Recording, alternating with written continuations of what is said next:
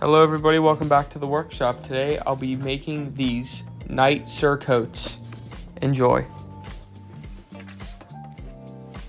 Keep in mind that these are just 6-foot pieces of fabric that I cut a little bit and altered, so there's a hole in the head and it looks like a surcoat. The Polish one is the same thing. I just cut 2 different pieces of fabric of different colors and spliced them together with duct tape and hot glue. Okay, so the first way to make this is using a 2-yard piece of fabric, of course. I'm gonna take out the red one here. You're gonna wanna unravel it. And since you don't need to use the whole thing because it's pretty wide, it's folded in half and it's about 6 feet long. So right now I have it 3 feet wide because I folded it in half. And we're going to cut this right down the middle, and then we'll have enough fabric for about 2 surcoats if you want.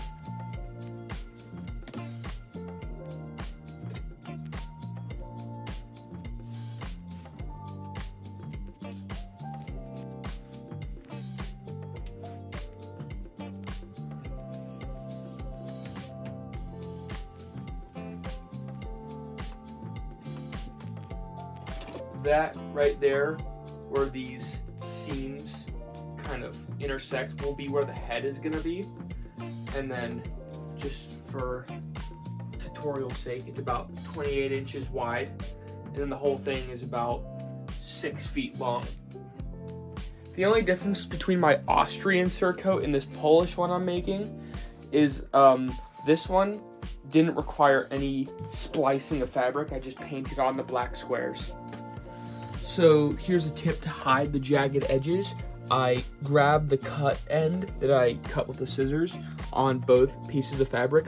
I'm folding them outward and I'm going to glue them at those pre-made seam lines, and then this little fin of fabric, once it's glued together, will be on the inside.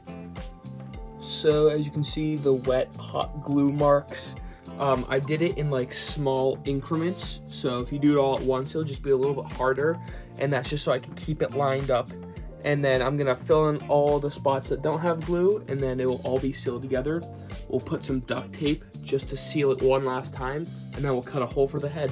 All right, the glue job is complete, and this is the little tail of extra fabric I was talking about. And you're usually left with this on pretty much all fabric that you sew or glue together like I did. So in order to keep this from separating, we're gonna put some duct tape on it. So now we're gonna fold this over. Okay, so now that's folded in half. It really does look like the Polish flag. I'm gonna use my Austrian surcoat as a template here. Lay this on top. And then I'm going to cut this neck shape out for the head. Also, I noticed it's a little bit wider than my Austrian surcoat, but that doesn't matter. And then we're just gonna throw away the excess because that is obsolete. And there you go, you have a Polish surcoat. That will look nicely around a Polish knight. The second one I'm gonna do, because I don't have any blue fabric like I just used, I'm going to use this completely blank t-shirt I got from Michael's Arts and Crafts. And I'm just going to cut off the sleeves and then cut a seam line straight down the side. So I cut off both sleeves, and I also cut it down the side on each side here. And you basically have a slightly smaller surcoat, but it will do the job. Now we're gonna add those 3 golden details. I forget what they're called, but I'm gonna use some gold fabric for them specifically. And then this one will pretty much be complete as well. So this is my first attempt, and it came out better than expected. I did that by getting a small piece of fabric and then folding that over. And then I sketched out this design, and then when you cut that out and then unfold it, you'll get this whole shape.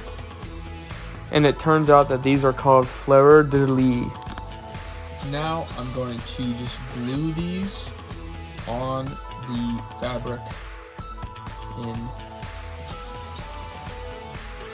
this kind of pattern.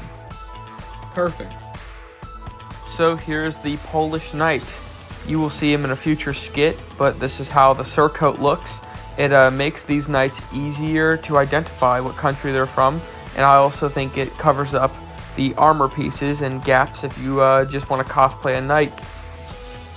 So there you go. That's how you make Knight Surcoats. Thank you guys so much for watching this video. If you like these builds that I do, like and subscribe for more videos.